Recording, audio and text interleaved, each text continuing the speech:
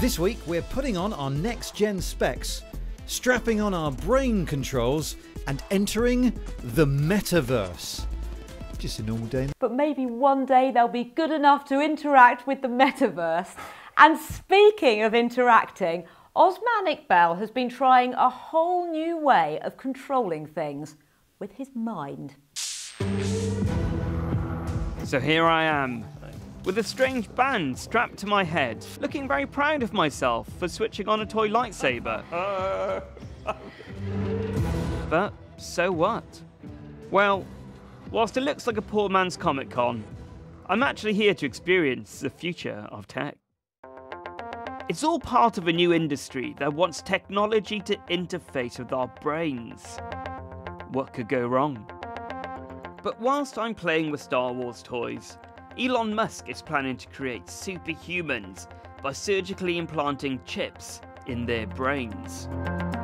They've already released footage of a monkey playing a video game with its mind, and a real-time link to the neural activity picked up from a chip implanted in a pig's brain. But now you don't need brain implants to control machines.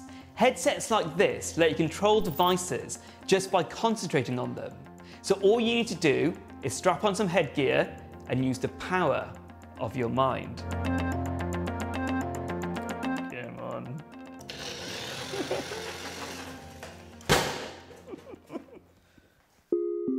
In principle, it's quite straightforward. The EEG sensors on this headset measure electrical signals in your brain, deciphering two mental states, your focus or calmness. Once you reach a threshold for either, an action is triggered. Alright, come on fan, switch you on. I switched on the fan. It's like technology telekinesis, isn't it? That's amazing.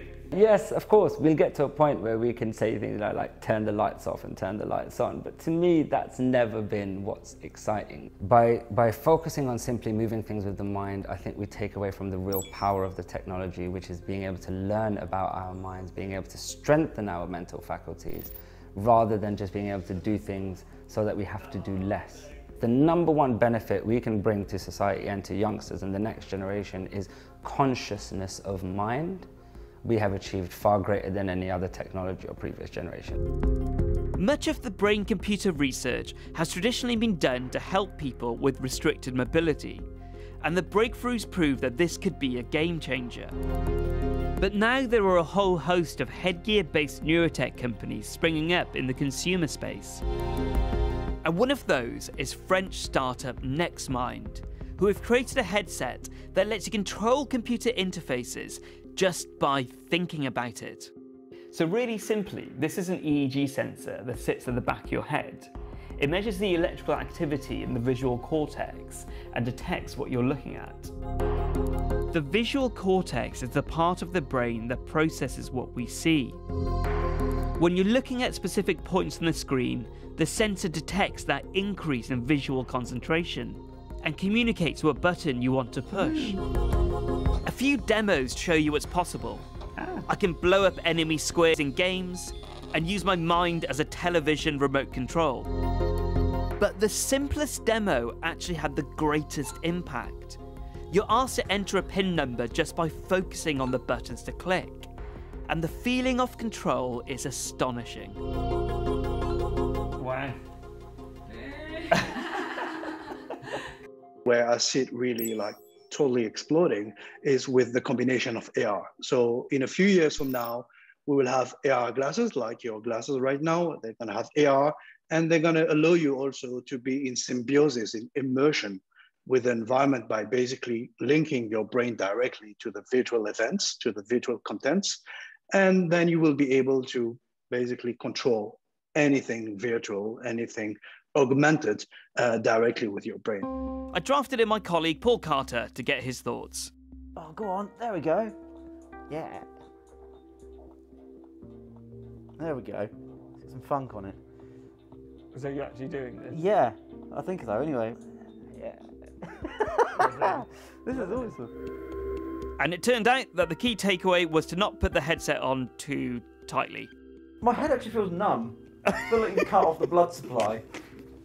Ow. Do you know what? Oh God, the top of my head's numb. I'm gonna get pins and needles in my scalp.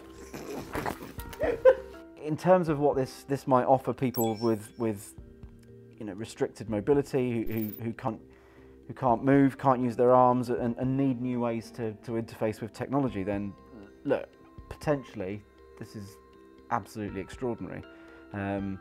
Does it need a bit of work? Yes, but I'm tempering that with the fact that I've just sat here and controlled things with my brain, and that's pretty incredible.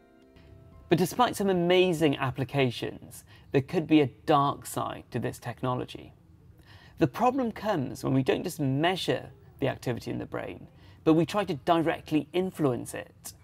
That means we could do things like read someone's thoughts, or change their perception of reality, or even make them act against their free will.